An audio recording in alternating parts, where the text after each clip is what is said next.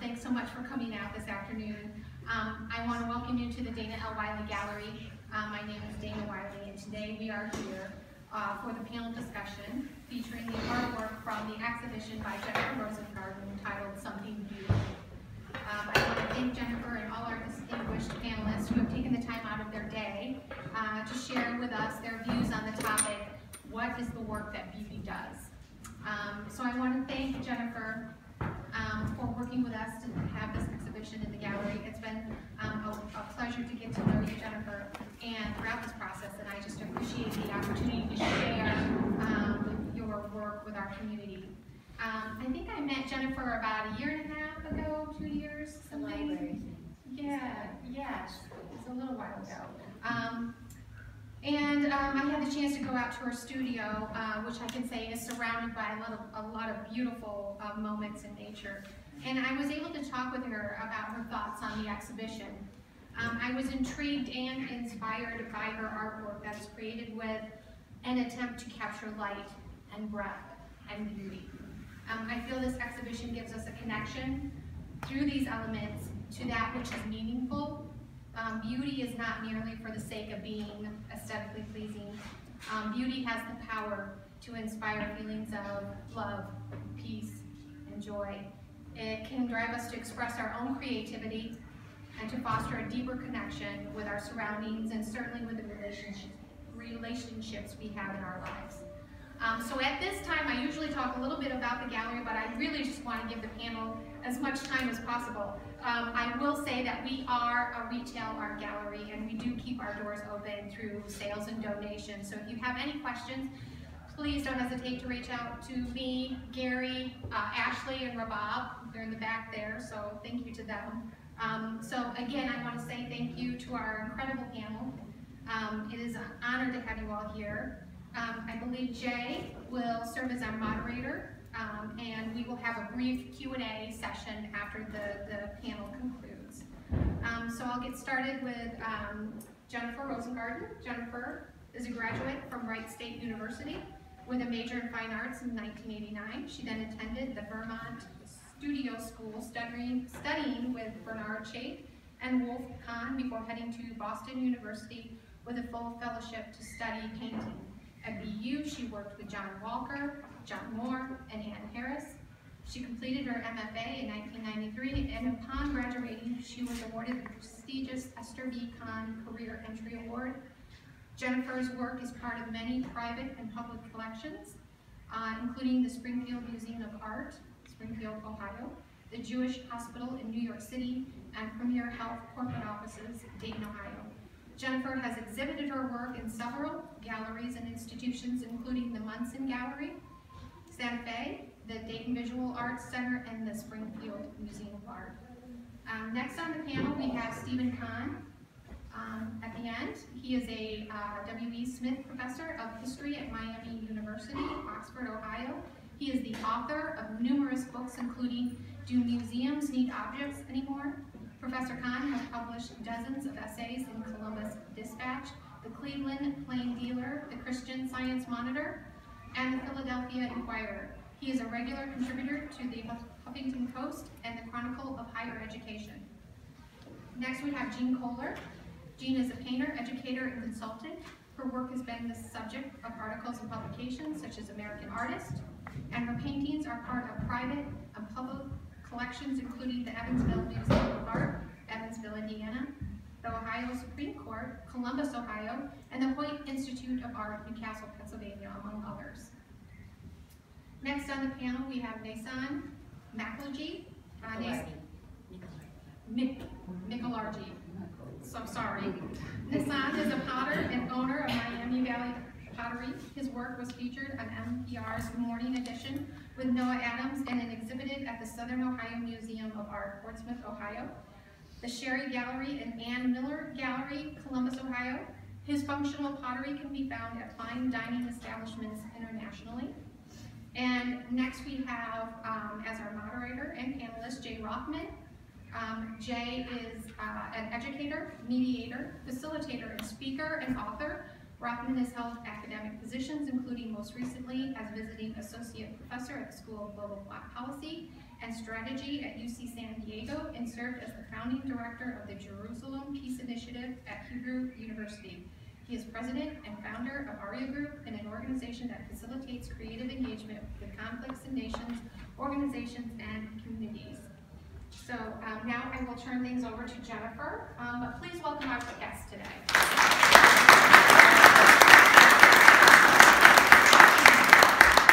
Oh, she's taking another break. Did you use that? Yeah, you all are a dangerous crowd. Okay, first of all, thank you so much for coming. Yeah, there's so many people here, so many faces that I haven't seen for a while. I did get nervous until I saw my former professors walking the door. No, they're always your teachers. But anyway, glad to have you. So, a few years back, I have this fabulous new studio that Terry Walker designed for me. I'm very grateful for it. It's full of light, air, space. You couldn't ask for a nicer studio. But for the past couple of years, I have just felt kind of, last 3 years, kind of down. And even that lovely space, kind of dark, depressed. And I think it was just really about what was going on in the world at the time. And so my work has always been a way to figure out how I'm going to be and act in the world. And my work prior to this point, they were the similar subject of gardens and ponds, but they were much more dense, tangled masses that you couldn't really get through. The darks were very opaque, so you couldn't pass through them. And so what I just began to search for was this kind of light and air and space. I just felt like I couldn't breathe. And they really started to reflect the physical space that I was in. So I guess I just wanted to point out a few things in the painting when I'm talking about the darks. And you can see how they're kind of transparent here. And if you look over here, you can sort of see through them. And for me, in my artist statement, I think I said something like, you can still see through it, you can get around through it, you can move through it. It isn't sort of an impenetrable mass. And I guess for me, it was just kind of a metaphor, and I didn't really realize this since I was writing my artist statement. And you guys, who here's an artist, and how much do you love writing an artist statement? So, try to make yourself sound really smart and your work really important. So I was writing this statement, I was trying to be really erudite and find something to say. And I spent like days and days and weeks on it. I asked opinions from everybody. And then I just said, you know, I just want to paint something beautiful. And at that moment, I felt kind of maybe embarrassed, but also a little defiant. I'm not really sure.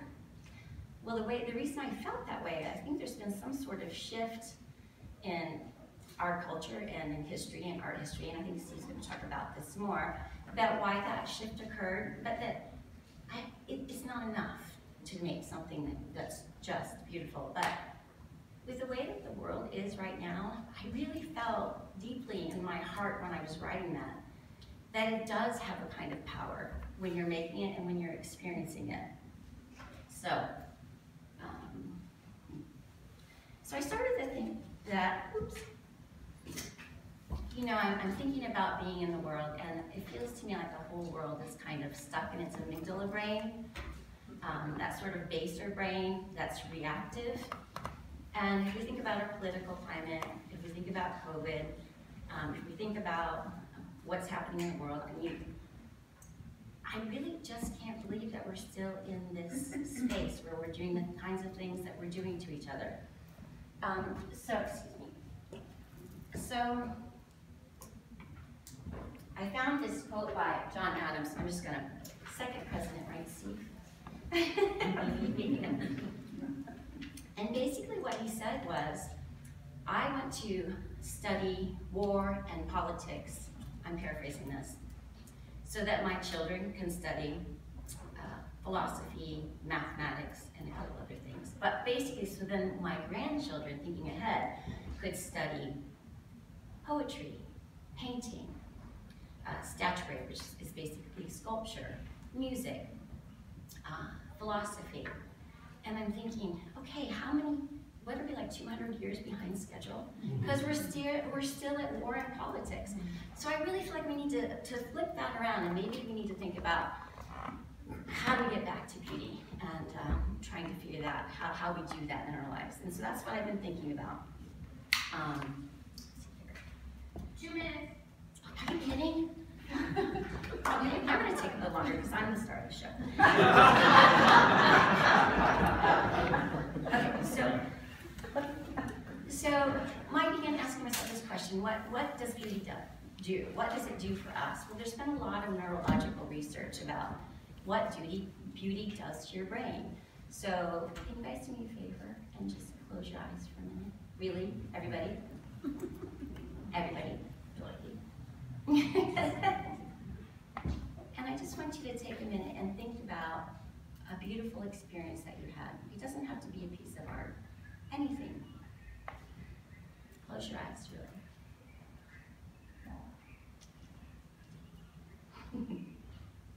Okay, you can open your eyes now. Was there a change in your body when you did that? When you thought about it, did you have a change?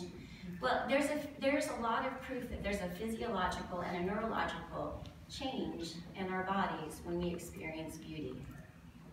If you think about your amygdala brain, you're reactive, but when you're thinking about being in your peaceful place, you slow down, you contemplate. Nobody did anything good in a state of panic, anxiety, fear, or anger. So I think it's a really valuable thing to bring ourselves back to this idea of beauty. So everybody watched the Oscars and saw the Oppenheimer won everything. Well, actually, I'm going to bring Oppenheimer up again, sort of. So I'm going to tell you about one of my most beautiful, profound moments with a piece of art. And it was, I think, late 90s or around the late 90s. I was at the Philadelphia Museum of Art, and I saw a retrospective on Cézanne.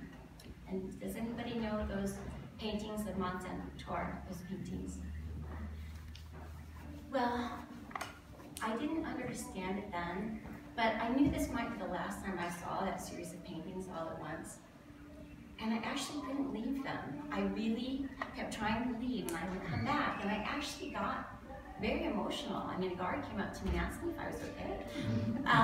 But I didn't understand when I was looking at them, but I had the sense that what they look like, and I brought a couple books so you can look at them later, but he's painting so there are pieces of everything.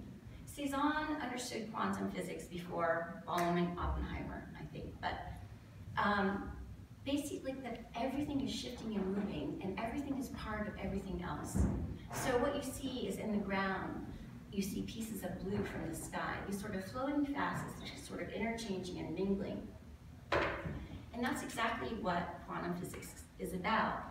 And that's exactly what Alfred Bohm, that same philosophy, they were both trying to come up with a new world order about how things look and act in the world, and it had to do with these small particles.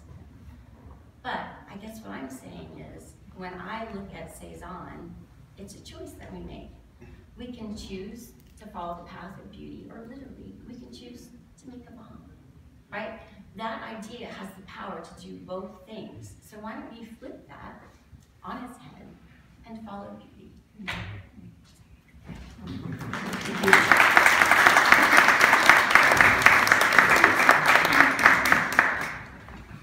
Oh, this is Jay, who's our moderator. He's taking over now.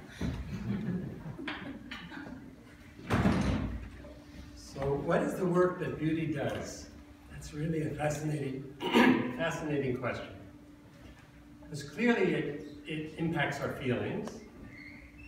It enables us to be present. Close your eyes, imagine beauty, we relax. But what is the work that beauty does? Jennifer's focus and invitation through the four of us that this exhibition is about finding air, white, light, space, openness, and ease as a way through all the pessimism and pain of recent months and years that all of us, individually and collectively, have been experiencing. As Dana says, how can beauty bring us into love and peace and joy? And I think we're all here to say yes to that invitation. And I'm inviting a panelist, including me, to speak first-person reflexive, introducing ourselves, our work in the world, and how we respond to Jennifer's beautiful invitation to reflect on something beautiful. And this point towards what is the work that beauty does. I'll start in a second, then I'll invite Naysan, and then Steve, and then Jean, and then I'll wrap a little bit up with some questions to us, and then open it up to you for comments and questions, finishing in about 45 minutes. So, as a youth, I grew up in Yellow Springs.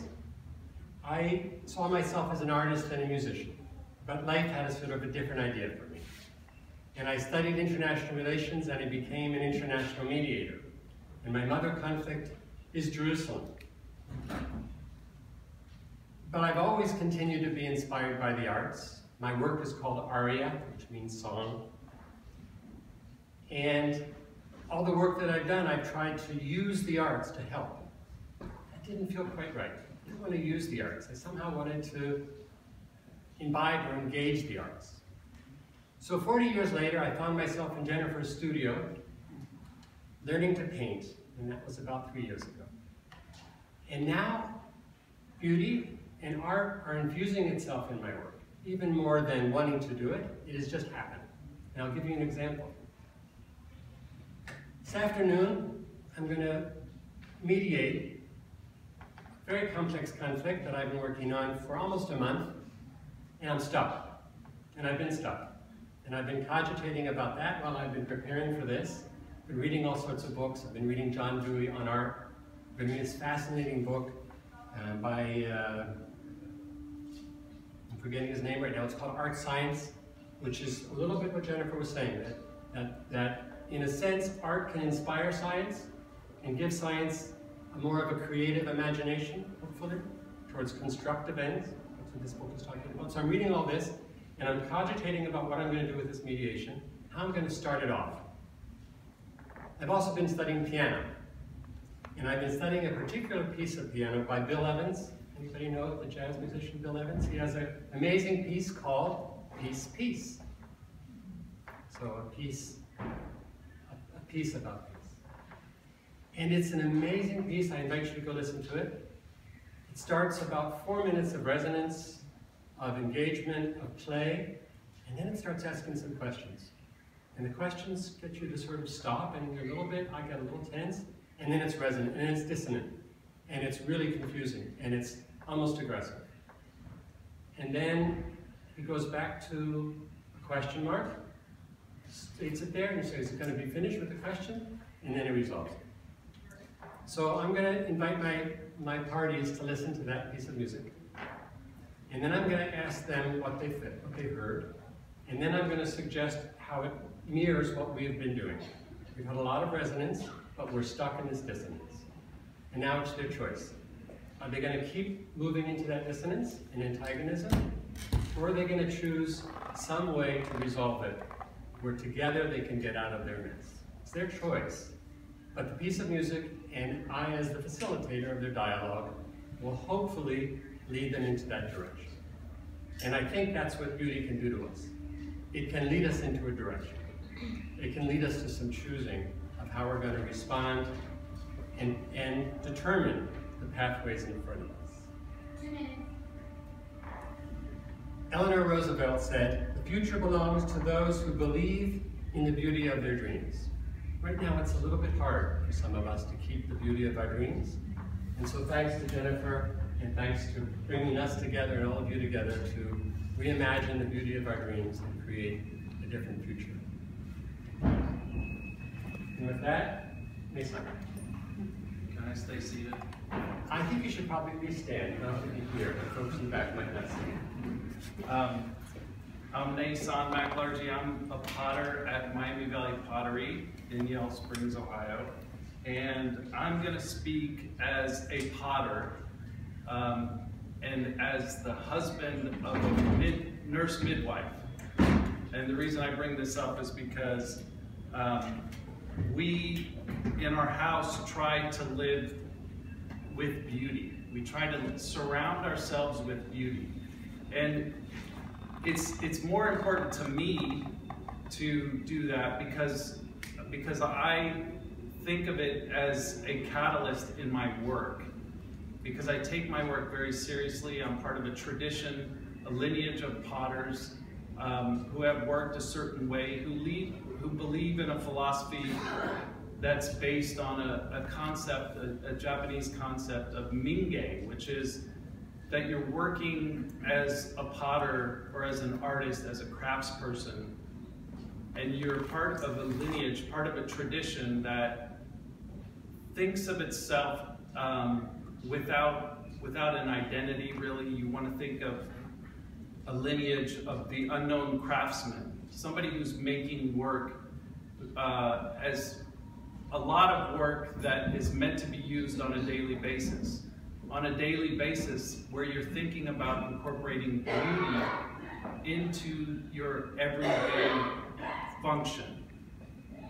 So, and I do this as a potter, I do this with my customers in a very subtle way.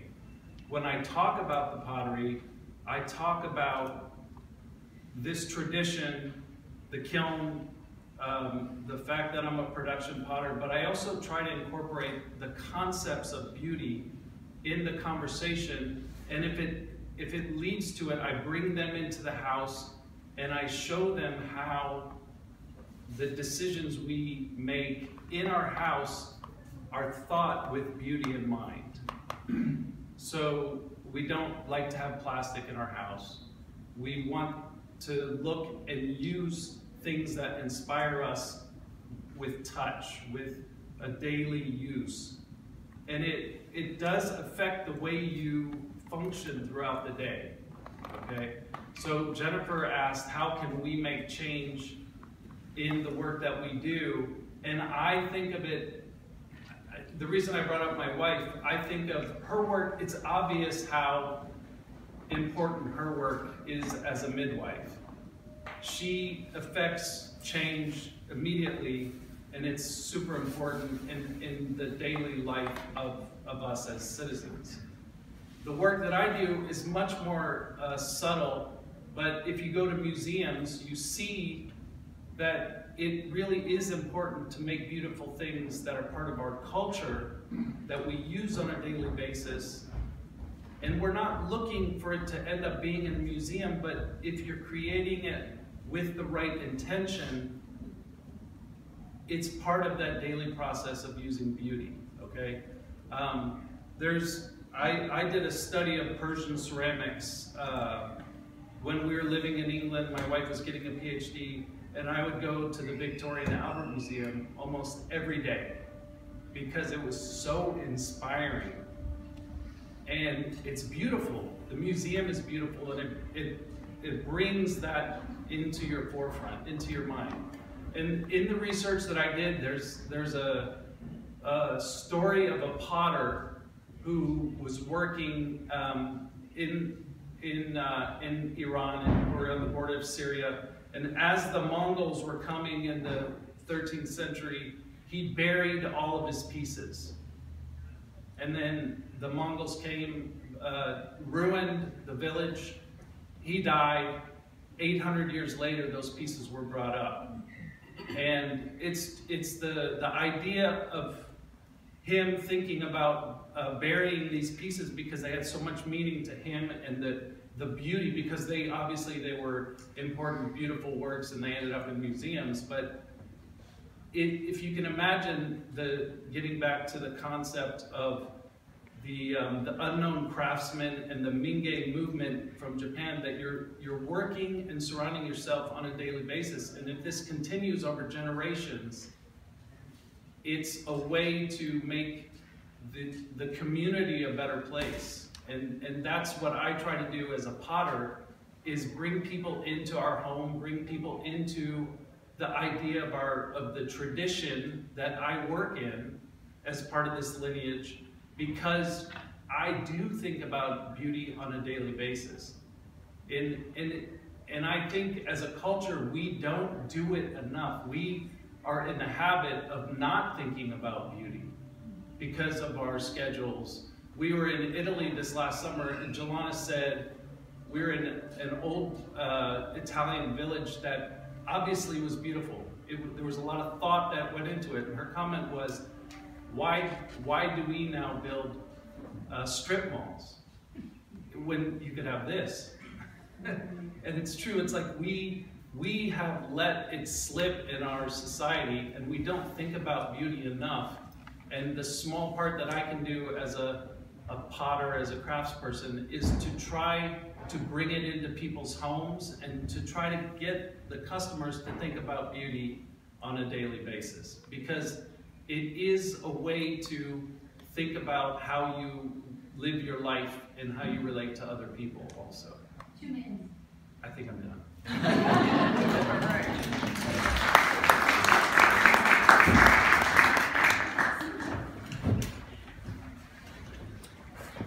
So as Dana said, I am a history professor at Miami. That means two things most immediately. First, I'm not going to talk quite as personally as my colleagues have here. I'm going to talk more historically. It also means that I'm going to have to speak for 55 minutes because it's pretty bad. And I apologize for that, but you know, you push a button and the tape starts to go.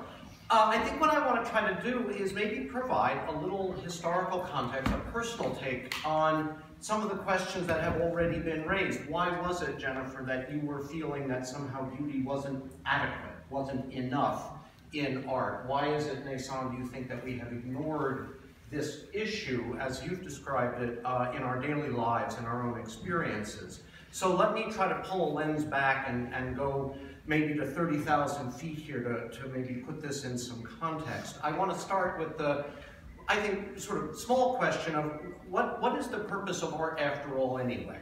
And when I thought about that historically, I started to think about a couple of categories. Art has been devotional. We think about altarpieces and icons and other works of art that are used as part of spiritual practices of one sort or another. Art has been documentary. We can think about all the portraits that once got painted of people as records of themselves or their loved ones. You see those in museums all along the walls. Art has been didactic. It has taught lessons, or at least that's its purpose. I'm thinking in particular of the 18th century tradition of history painting, which was designed to impart certain kinds of moral lessons about heroism or about leadership or about nationalism, all those sorts of things. And art has also been a way to convey the beautiful. Which is what we're here to talk about today. It has afforded artists an opportunity to express their conception of what is beautiful and then to engage viewers with that in a kind of dialogue when you look at that. In this sense, artists do, and I'm thinking not just of visual artists, but all kinds of artists, they do what art is supposed to do. They make what is ordinary extraordinary, and vice versa. They make the extraordinary seem quite ordinary. Beauty, in this sense, it seems to me, is also connected to notions of pleasure. That this is ultimately maybe one way of describing the neurological responses, the physiological responses we have, that sense of physical pleasure, of intellectual pleasure, emotional, spiritual pleasure. I think beauty is deeply connected to all of that. So I'm missing categories, to be sure. Art has done other things as well, but as I was thinking about this panel, that's what occurred to me. So what happened to all of that, especially in the last, let's say, 100 years or 100+ years? What has survived the 20th century and 21st century in this sense of the function that art has traditionally served? Well, art is now, I think, at least in the Western tradition, not nearly as devotional as it once was. We do live in a secular and secularized world in which nobody much pays a lot of attention to altarpieces in the way that they might have once in a Renaissance or medieval world. The documentary purpose function of art, has been replaced by the selfie stick. We don't use art to document in the way that we once did, at least again in the West, really through the 19th century. Beauty, I think, became increasingly problematic for art after the First World War, and especially after the Second World War. And here again, I think, is the roots of why some artists feel that to engage with beauty is somehow not quite where the art world has been. What I'm really talking about here is that the 20th century witnessed some of the most horrific experiences that humanity has ever endured. And as the philosopher Theodor Adorno put it in 1947, it is barbaric to write poetry after Auschwitz. And that, I think, was a struggle that artists of all kinds, but especially visual artists, faced in the wake of those horrific tragedies.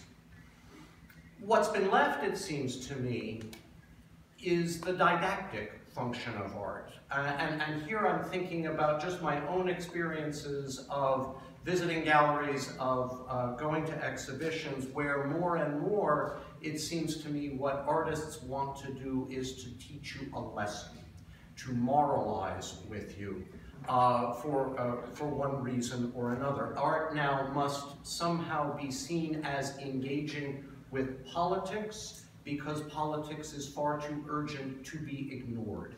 Art must somehow do political work, because not to do that political work is to be irresponsible or to ignore the tragedies of the world, or whatever you have.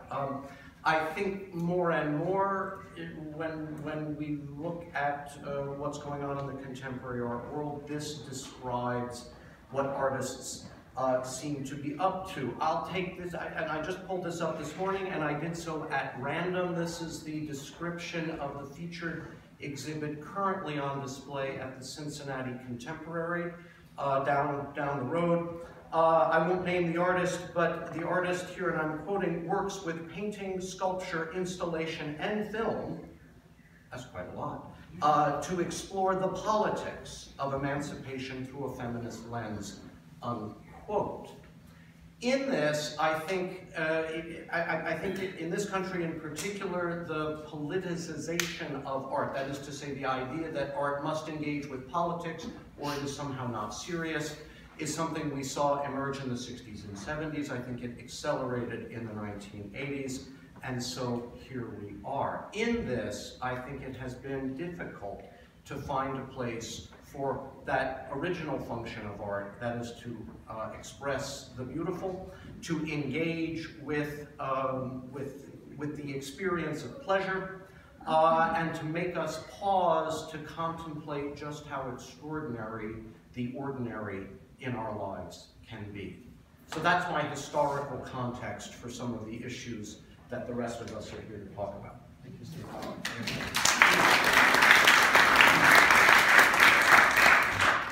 So the hard part about going last is that you have all this in your head, and you had something in your head before all this got into your head, so hopefully I will make some sense. And I do appreciate the comments about the mundane being brought up to that level of beauty and exploration. And I think Jennifer and I share a lot of that, because we look at what's around us and emphasize what we're seeing and translate that into our works. I am a maker as well as a painter. I don't feel like just a painter anymore, but I think that for those of you who know me, my first body of work that probably got shown the most was doing paintings of this building. I had a studio. They were the windows, the interior of my space, because that's what I saw every day. And then moving out, as Jennifer moved into her house too, I was surrounded by gardens and nature, which was a choice. Not that I didn't love being here, I did. It was quite an education socially, mentally, physically, you know, just trying to organize work and trying to make things. So the idea of beauty to me was to paint something, and I did a series of wood piles. And what I loved about that, when I finally began showing that work, is that people would come up to me and say, I can't look at a wood pile like I used to. You transformed how I saw it, how I did see it, how I'm seeing it now. And that, to me, is the ultimate idea about beauty. If you could bring something back up to a level that you're so conscious of it, which is what Naysan, all of you are saying, in our daily lives, like what can I give you? You know, what is it that happens? And it is on our own intensity of what we want, what we're feeling, what we're seeing as we make things. And you're also struggling to be true to yourself, trying to go through all the things that Steve talked about. I mean, I can't think about history when I'm painting. I can only think about, I mean, I can maybe carry those things in my head, but as soon as I keep making, then it goes away. You get involved in what you want and where you're going. And I understand the doubt, because once you let that go, then you are expected to qualify it in some way. Or is it transactional, what you did? Or is it truly just your own spewing in some ways? And I think it's important that we're given that license and that we have that and that we can, you know, engage, whether you do it early in life, later in life, in the middle of it, or all our lives. You know, it's like whatever your commitment is to it. And even in terms of looking or even going to galleries, I think it's really important. And I do think there's a difference that happens when you are in Europe and you're looking at how people live their lives compared to what we have here. But there's a lot here. There's a lot to be like tapped and used, and it's just a matter of deciding how you're going to do that as an artist, like what parts you engage in, you know, what discipline you decide to use, or medium, you know. I think the whole idea about painting, sculpture, printmaking, all those are kind of barriers that have slowly been breaking down in the 20th to the 21st century, and they all sort of blend, and so that becomes another part of the conversation where it's not about skill, not about craft, possibly not about what you know. And I think with the idea of academia sort of like breaking down, I mean, we're seeing what's happening with the humanities, and they're kind of disappearing and being challenged and being pretty much taken to court, you know? And I feel like it's even more imperative that if you have a point of view or you have a love of what you're making, and if you do want something that's extremely light, airy, even though those words are not how I would always describe your work and what I've seen here, but I think there is something that, in context of what you've done before, I can see why you would choose those words. Because I think it takes you gotta have a lot of guts to paint flowers in the 21st century. You know, you gotta admit that. So, that's it. Thank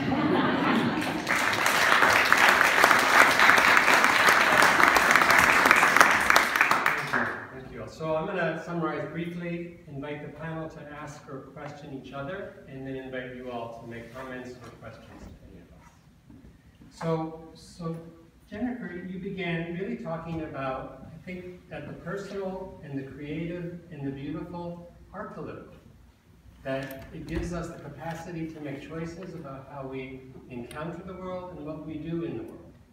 And so Steve's admonition against artists who are increasingly being narrow-minded about what political means gets opened up, I think, by Jennifer's invitation that beauty is a way to rework our world and our encounter with that world.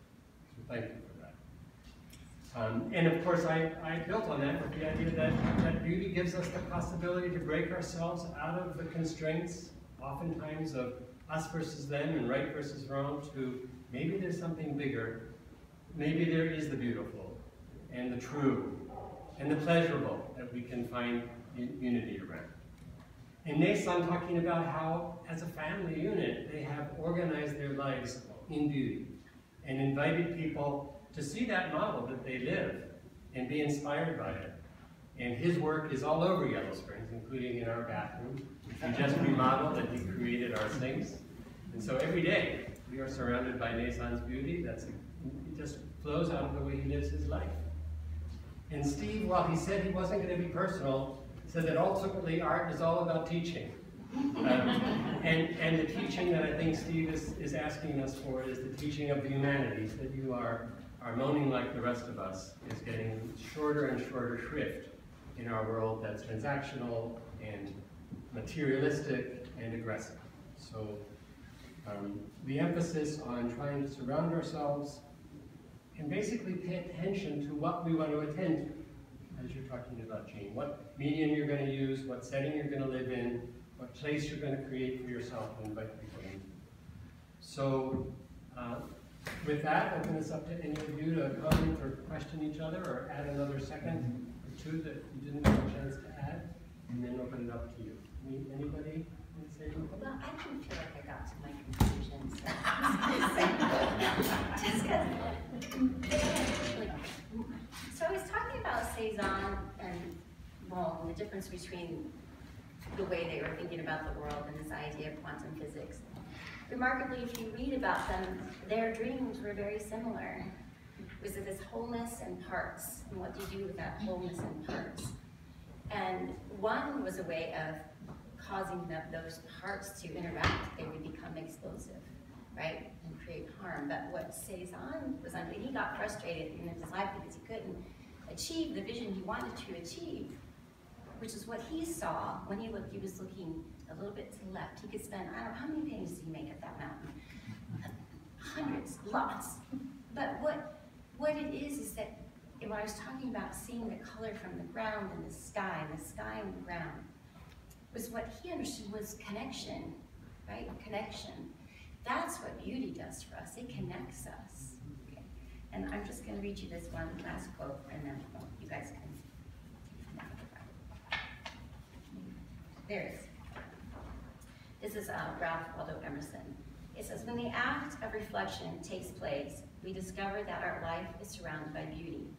Within us is the soul of the whole, the wise silence. That's what I wanted you guys to get in touch with when you were being quiet with your eyes closed.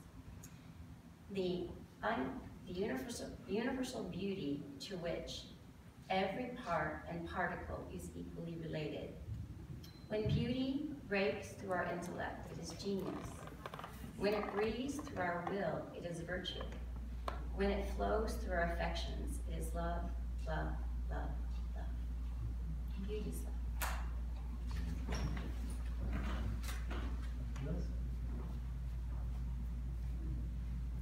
I love these speeches. Emerson's a tough act to follow. Okay, going. To you. Questions, comments, reflections? Yes. Yeah, I have 4 grandchildren, and they're all early 20s, and this electronic age that they live in seems to not have any room for beauty and art. And I would so very much like to bring it to them in my old age, but it seems like it's a superficial kind of thing to them because they're busy with the electric age. And do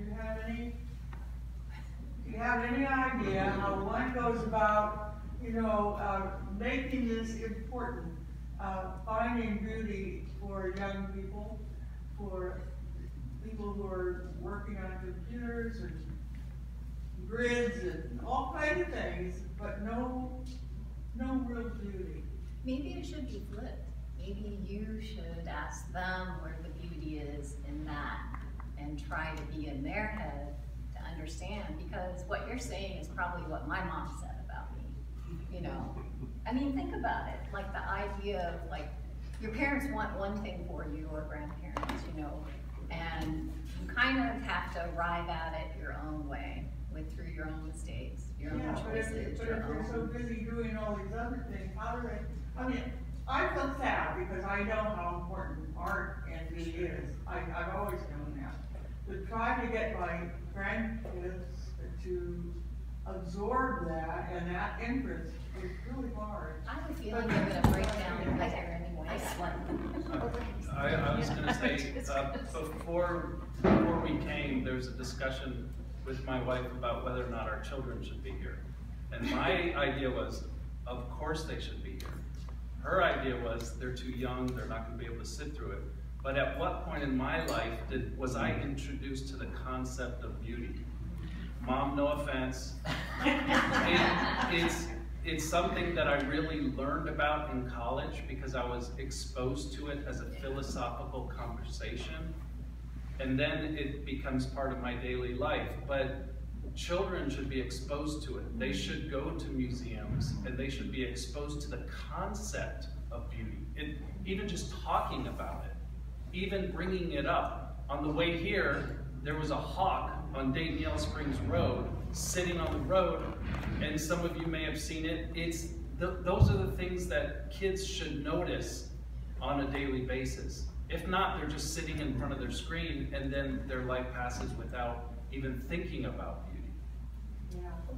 Can I just make a quick response to that? Hog tie them and drag them outside.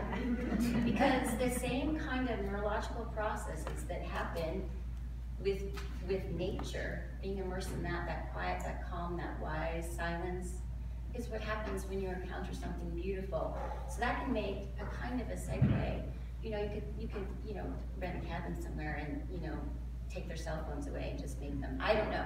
But I do think that nature is a conduit into beauty if it's difficult. Mom, you get a response. Yeah. I'm sorry. I took my grandson to a basketball game this morning, and he had his phone with him. So as soon as he got into the car, I said, Nico, I want you to put your phone away and talk to me. And while we were driving, I just kept showing him these beautiful flowers and trees. And so eventually he got into it, but it took a while. So I understand what you're saying. It's hard to get them back into beauty. I have a big question. To me, it is very important. Is beauty universal? Do y'all hear that? Is beauty universal? Is that the whole question?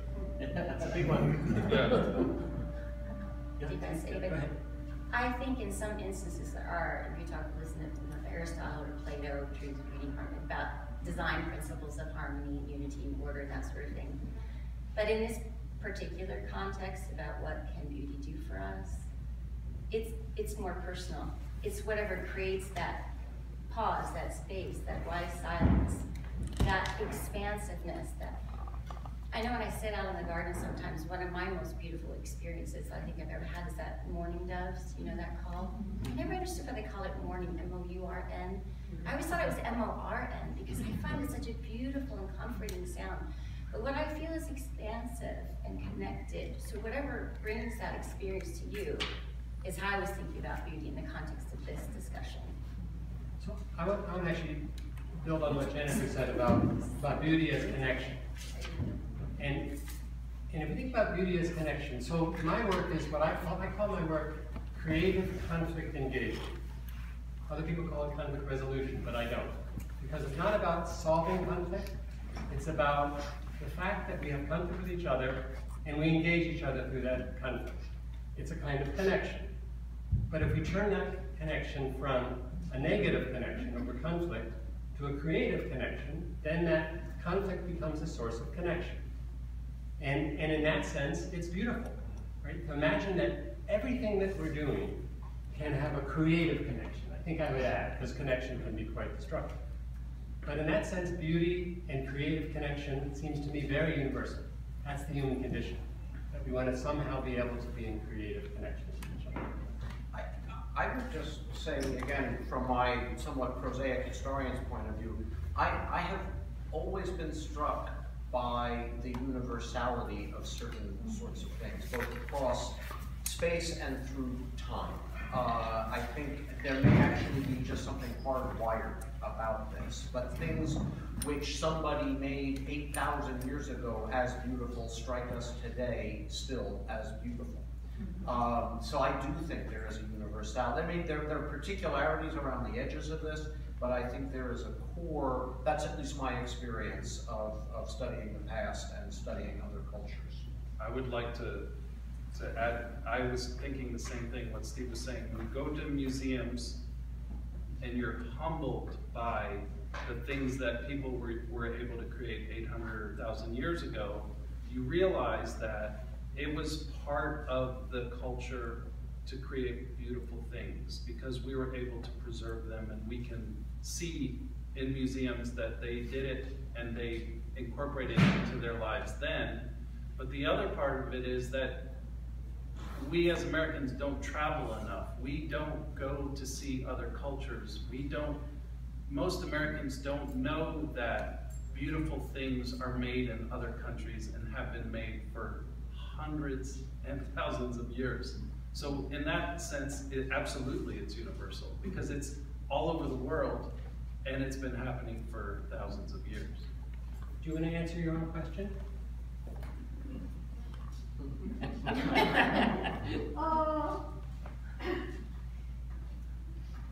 I guess to experience and to see the beauty of something, you need to have knowledge or experience of the culture, which in my view, it is seldom for even the modern people, what we call the civilized people, seldom they have knowledge of the other civilization. And in their point of view, oh, I don't know about that, and therefore I don't think, it's just spread it out.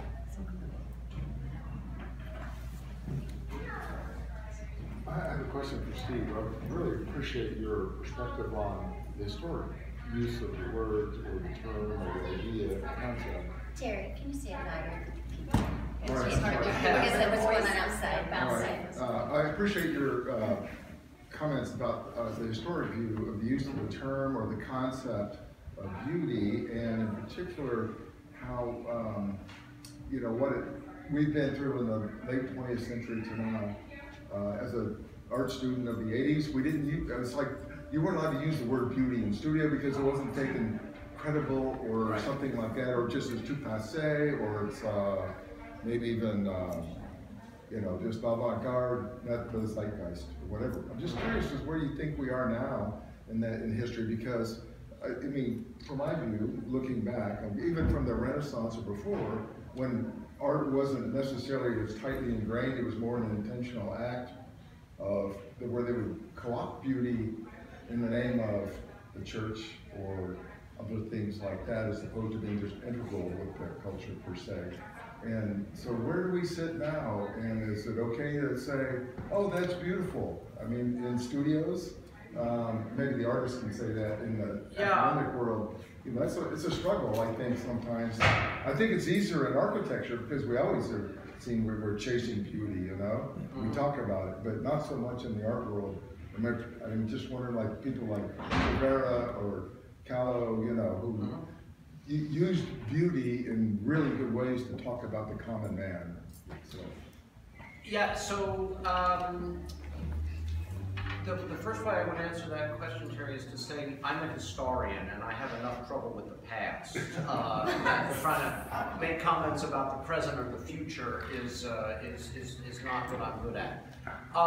So one of the things that I might notice if I were going to sort of dig deeper into this is that the backgrounding of the conception or the function of beauty in art, which I think really does sort of coincide with the First World War, the 20th century, and all of this sort of stuff, I think has a gendered dynamic to it as well. I think beauty became seen as feminized, as heroic male artists were doing serious things that were increasingly about delivering a didactic political message.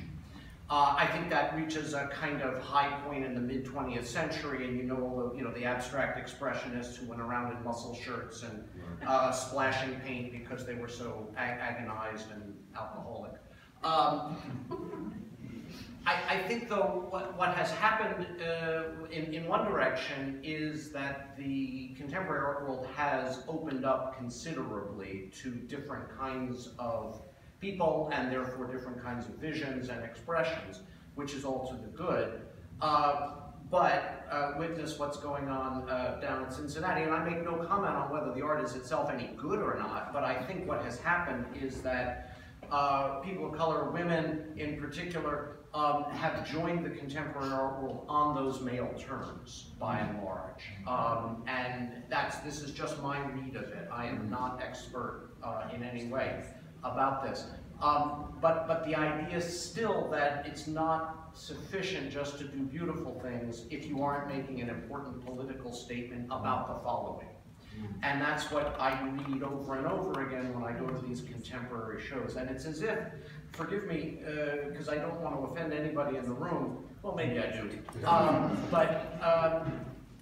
What I've noticed this corresponds to the increasing length of wall text in these museums, as if the artists themselves have lost faith in their own creations to express something. Now I'm going to tell you, in case you miss it, in case the art doesn't actually speak enough or strongly enough on its own, in case, again, the didactic function, this is what you have to think about it.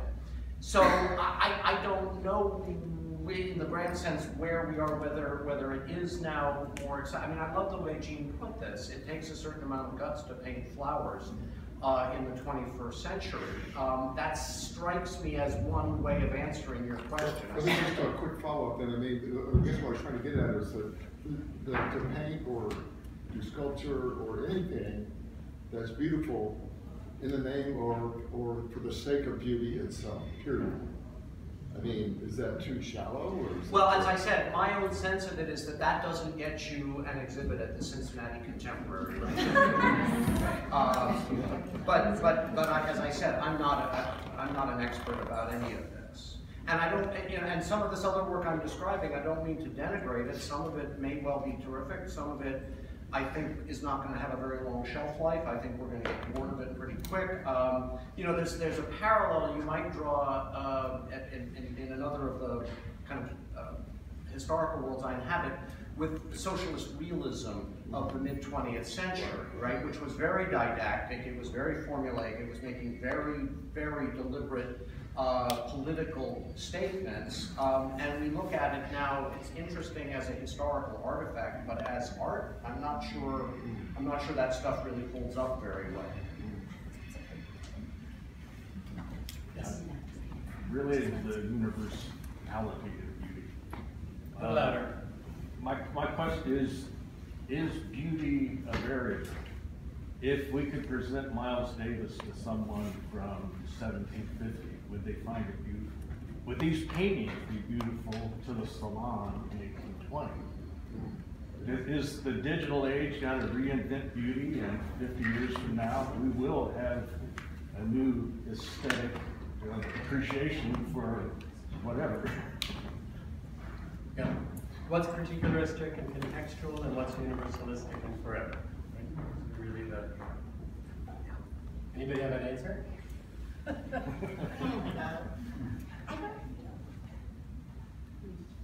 Well, what will be shown in the contemporary museums in 50 years, and whether the things that are in those museums now will still be shown, it's hard to tell. Who knows? And even in our house, when things are brought into the house, there's a disagreement on what is beautiful. It's not everything is universally categorized as beautiful, but nature can answer differently. I mean, everybody agrees that a beautiful sunset or the mountain, it's just hard to say with art, I think.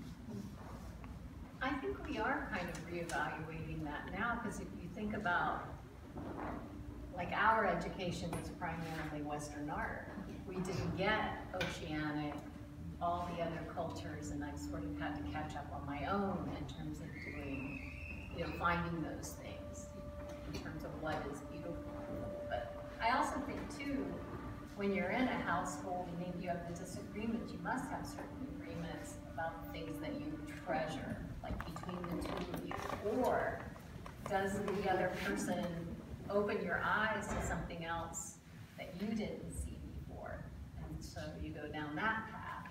So to me, it's a really shifting thing always. I mean, even in our conversation, we're kind of like going to the ceiling and coming back down, and you know, everyone has their own idea of what that beauty is, because I don't think it's only defined by culture anymore. And with all the communication we have and all the things you can see, like just Instagram, there's like tons of really crappy artists, in my opinion, but tons of stuff that is so extraordinary, I wouldn't have ever thought of it.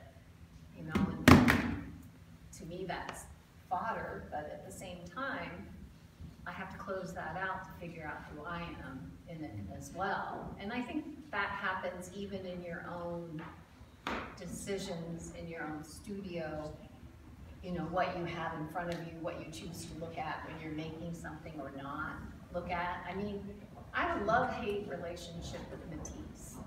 And there are times when I can only look at him, and times when he's part of something. There are times where I just want to burn every book I got. And I have too many on Matisse anyway. But you understand what I'm saying. I just feel like you go through, and even you addressed it in terms of what was happening in the world and how you made your own decisions. And the older you get, you kind of don't finish it, I think. But, Maybe two more questions. Yes. Well, I'm reminded of Susan Sontag's 1964 essay against interpretation. That in such a prescient way she addressed what we're talking about today. Then I had a question for Jennifer. And looking at this work, I'm wondering about the role of intent and the role of the accidental, and how those inform your idea of bringing the painting to the place where you want it to be. Well, when I was thinking about what to title this show, was it going to be intentional accidents or accidental intentions? I wasn't sure, but I'm trying to embrace that more, because, you know, I kept making these paintings, and I would start something, and it's like, oh my gosh, that is so beautiful, but it wasn't what I thought it should be, so I would lose it. So for the last couple of years, the most beautiful moments that were happening in my studio were on the palette. How I was mixing the paint for other paintings. So then I started hanging up those big sheets of palette paper on the walls and looking at those and saying, how can I use this? Okay, I'll try to get that color in the paintings. But then I just decided to start tearing them up. And that's how those collages happen back there on that back wall. So I think what I'm just trying to do is just, it's still me, whatever I'm doing. It's not, if it's an accident, whether it's still filtering through my lens of my experience in the world, how I move, what colors I choose, whether it's intentionally that way. And I feel like when it's intentional, it kills it. It kills it. And it really was an act of courage for me. Like there's one more, but this last three, there was one more on those last three.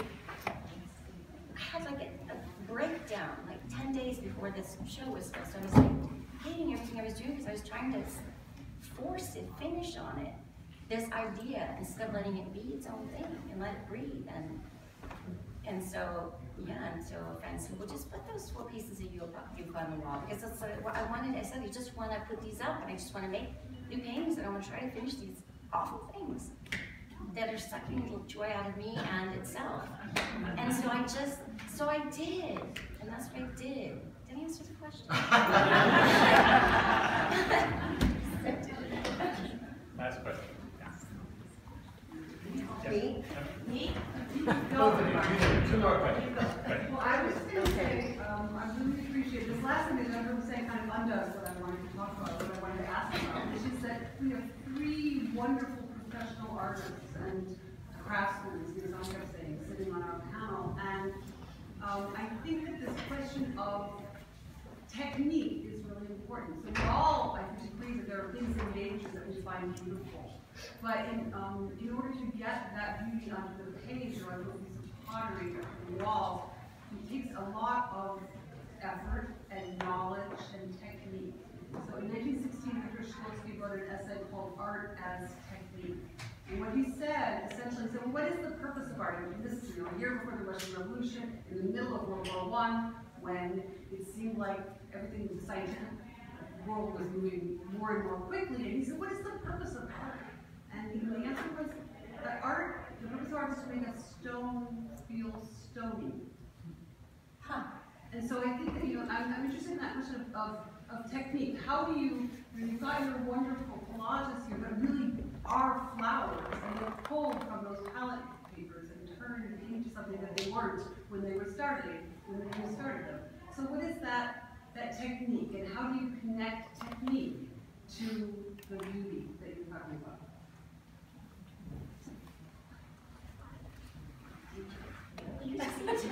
Tell me what can I say. I thought she was asking. No, are you asking me? You're asking the artists.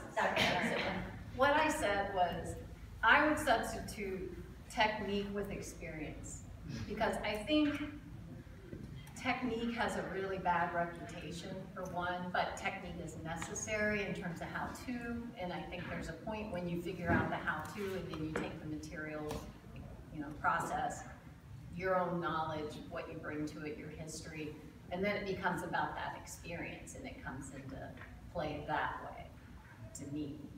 And I'm not so sure, I'm not saying technique isn't necessary. I think there's just a weird illusion about, or a weird definition, or a weird way of defining what technique is. It's usually like 1, 2, 3, 4 to get to 5. Technique doesn't equal beauty. No, technique does not equal beauty. I mean, you can be astounded that somebody could make something, but you can walk away and you completely can't see, to me, ugh.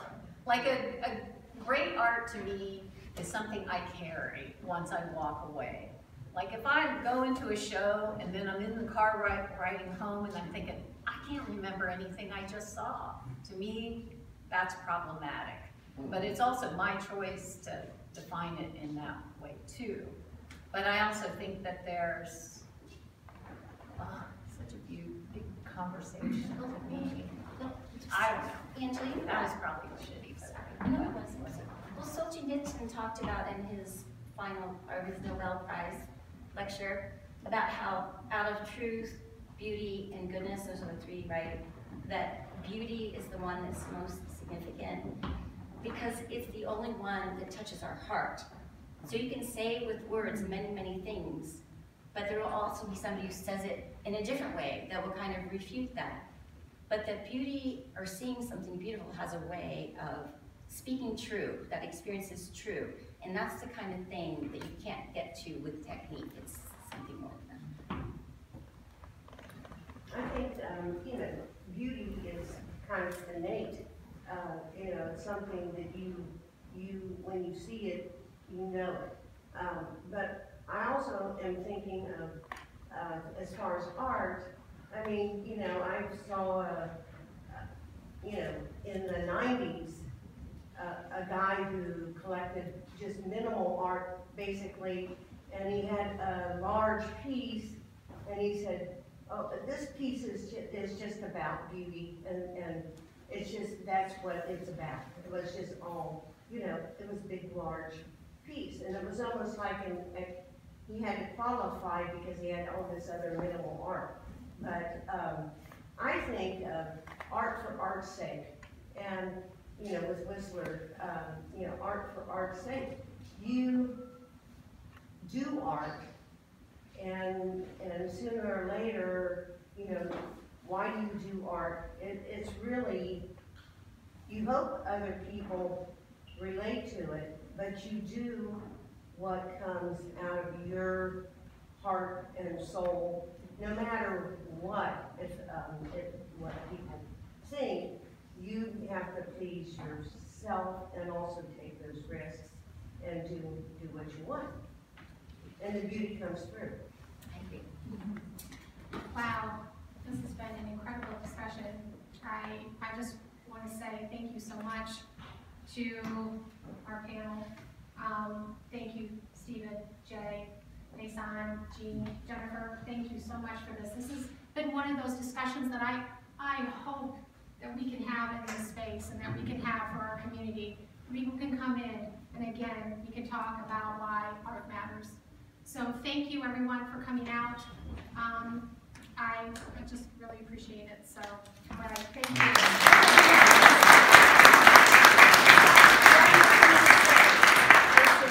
Dana and Gary for providing a space like this.